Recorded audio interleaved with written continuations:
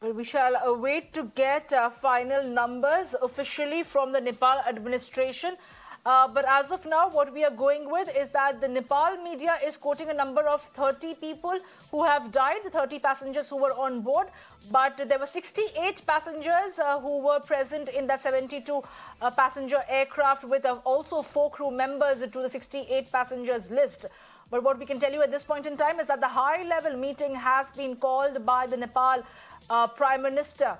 And this comes, of course, as a rescue operation is underway. The Prime Minister of Nepal, Pushpa Kamal Dahal Prachanda, has called an emergency meeting of all the Council of Ministers. Prachanda has also instructed the Ministry of Home Affairs, security personnel and all agencies of the government of Nepal to carry out effective rescue operations.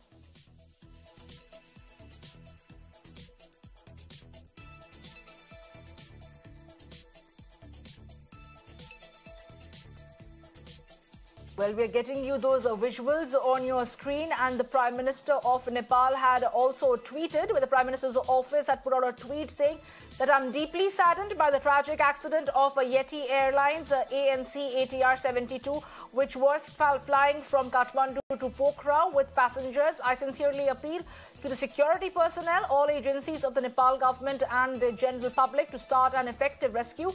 And that is what the Prime Minister's Office of Nepal had put out.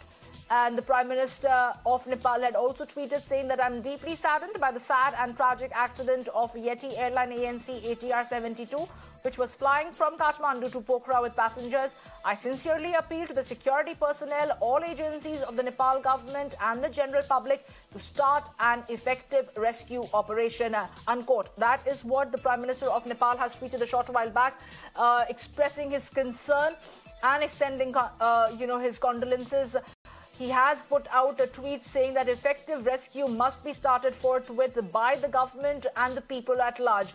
And the visuals are on your screen, where you can see those in uniform, and several civilians have also come to the rescue to try and bring the situation under control, to try and bring the fire that was ablaze at the aircraft flight crash spot.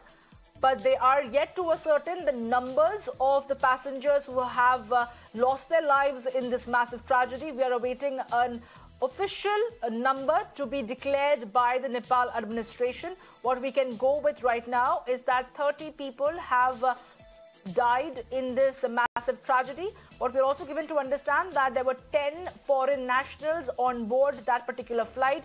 We do not know their identity so far. So we are going to wait for more information to emerge before we put out details.